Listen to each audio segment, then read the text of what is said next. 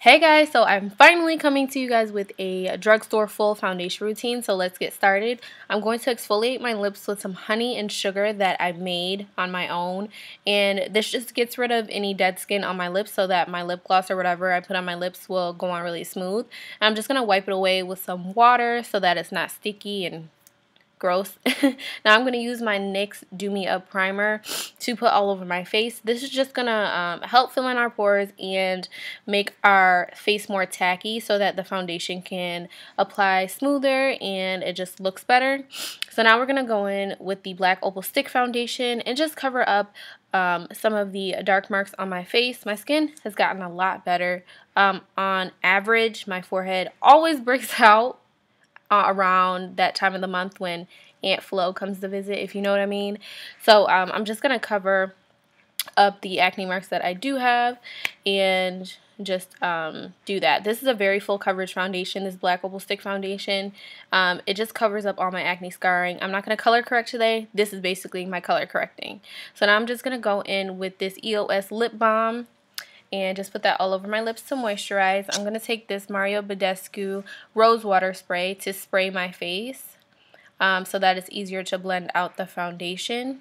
I'm taking the Maybelline Fit Me foundation and I'm going to take some grapeseed oil. This is grapeseed oil from Banish Acne Scars, and I'm going to place 2 drops into my foundation that I placed on my hand, and I'm going to swirl that around and place it on my face. The reason why I use oil is because this foundation is the matte version of this foundation, so I didn't really want it to be matte, so I added a little bit of oil. I wanted it to be dewy. Sometimes on rare occasions I like matte foundations, but most of the time I like it to be dewy and glowy, so that's why I added some oil. So I'm just going to pat that in with this Real Techniques brush I got from Ulta. This was a really cheap brush as well, and I'm just going to pat in my foundation. I love this brush because it gives you like a really flawless look, and it helps your foundation to be full coverage instead of using like a beauty blender or a Real Techniques sponge. So that's why I really like this brush. So you just press the foundation into your skin. Just keep pressing it on in. And now I'm going to show you guys quickly, well, try to quickly, how I do my brows. I'm going to use the NYX Micro Brow Pencil. I really honestly don't like this pencil, so I'm going to use probably like 3 products on my brows. The NYX Brow Pencil just doesn't do it for me. Like, it's not pigmented enough or creamy enough. So I took some of the Salon Perfect Brow Powder and just filled in my brows after I used the NYX Micro Brow Pencil. I also took some of the e.l.f. Cream eyeliner because I only had brown in the powder, so I used the e.l.f. cream liner in the color black, and as you'll see in a second, I just went below my eyebrow and then above it, kind of like filled it in per usual. If you guys want like a detailed eyebrow tutorial, just let me know, but this is basically what I do. I do it the same way with any product all the time. So this is how I do it.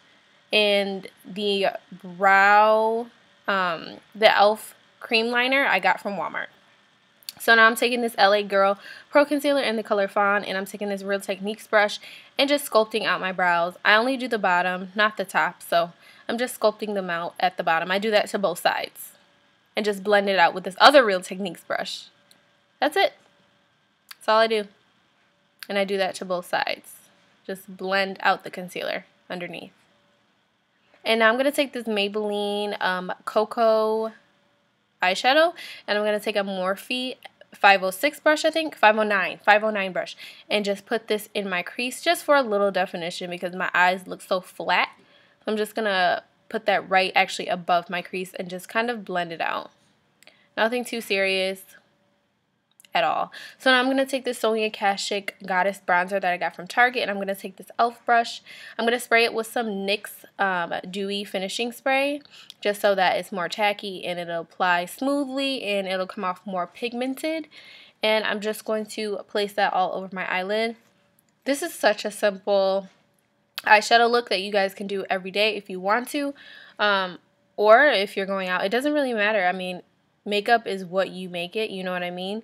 So I just put this all over my lid, and then I take that blending brush again and just blend out those two colors together so that they kind of look like they're one, you know what I mean? Now I'm going to put on my lashes. These are the Salon Perfect 614 lashes. You can get these from Walmart. Usually any place that sells Ardell lashes will have Salon Perfect. And this tool that I'm using, you guys always ask me about. I got it from Ulta. I can't remember how much it is, but I'll link it in the description box. Now I'm going to go back in with that Goddess bronzer and just put it in the inner tear ducts of my eyes to make my eyes pop a lot more than they are. I'm taking this Rimmel eye kohl and I'm putting this in my waterline so that my eyes look a little bit more defined. I didn't really like this one, so I went in with my LA Girl Glide On liner, and you can get that from online. It's really cheap too. And I'm just going to place that over on top of the Rimmel. So now on to highlighting. So I'm going to use the Maybelline Fit Me Concealer and the LA Pro Concealer in the color Fawn. And I'm taking the Fit Me Concealer first and using the applicator to make these little triangular thingies under my eyes. And then I'm going to take the LA Pro Concealer, put it on my arm, and then tap my Real Techniques Beauty Blender onto my wrist and take up some of the product and then just blend out both of the concealers underneath my eye. The reason why I put the LA Pro Concealer on my hand first is because the LA Pro Concealer always dries out on me, and it's very dry and hard to blend if it's not warmed up first. So this is just how I blend out my concealer. I do this all the time.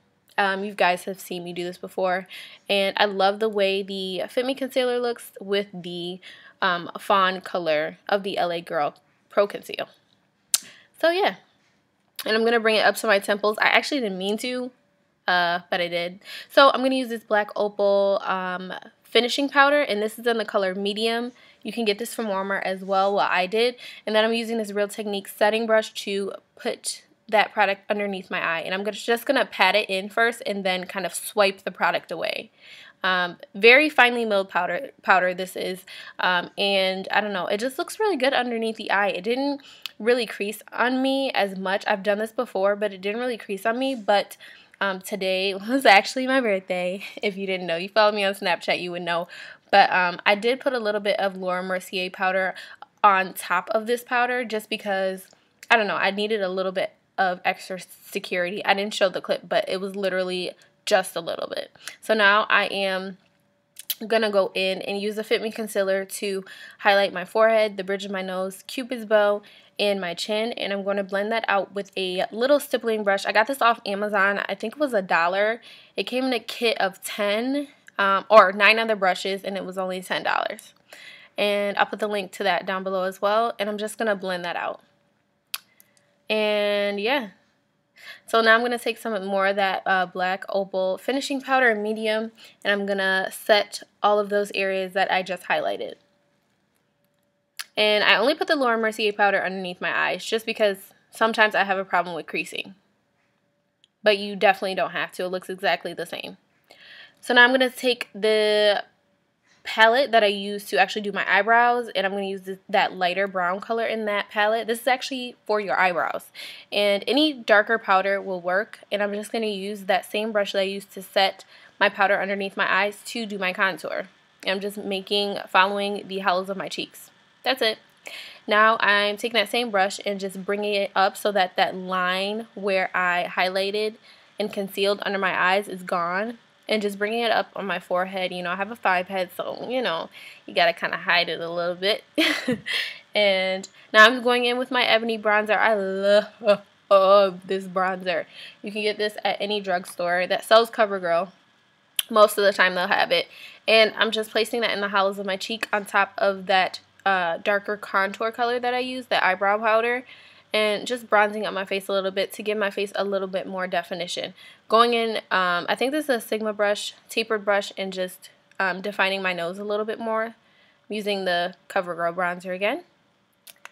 And yeah, I'm using, this is the Milani Romantic Rose blush, and I'm going to just pack that on This is a MAC 109 brush, and I'm just going to pack that on my cheeks, actually following my contour. I've been doing that lately, not actually putting it on the apples of my cheeks, but following my contour.